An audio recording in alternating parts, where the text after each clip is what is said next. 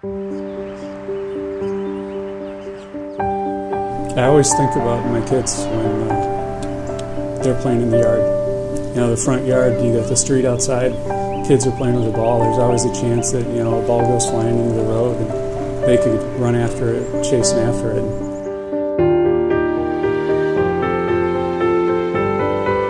No matter how much you tell them to look both ways, you know, if you get excited about something, people tend to forget that and they'll run into the road not even looking.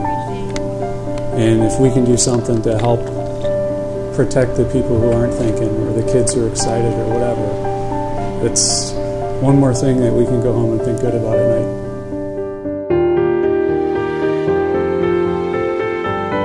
I think as an engineer, it's always great if you can do something that helps protect others. You know, whether it's save their lives or make it so they wind up in the hospital instead of the morgue.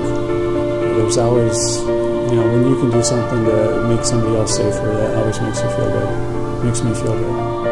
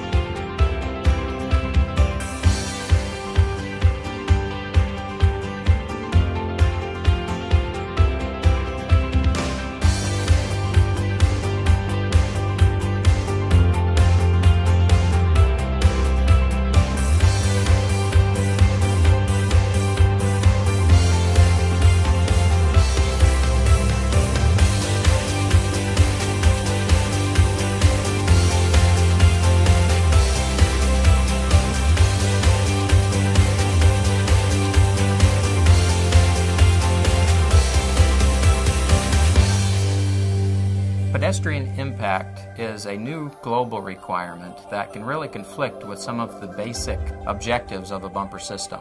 For a pedestrian impact, what you want to do is have very low load levels so that you don't injure a pedestrian. However, the objective of a bumper system is to protect the vehicle from low-speed collision damage. So those are conflicting requirements. In our pedestrian products, we've developed a way to actually increase the energy absorption capacity and the efficiency of the absorber so that we can minimize those conflicts.